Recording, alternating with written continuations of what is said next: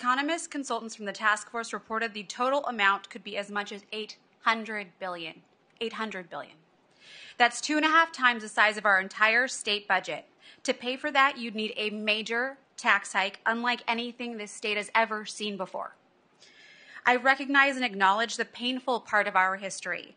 The pains of our past should not be paid by the people of today. The majority of our state is Latino and Asian, making up 55% of our population. Most of them, like me, are first, second, or third generation immigrants who had nothing to do with slavery, discrimination, Jim Crow laws. Nothing. It is fundamentally unfair to force these people to pay for this, and because of that, I will be opposing today.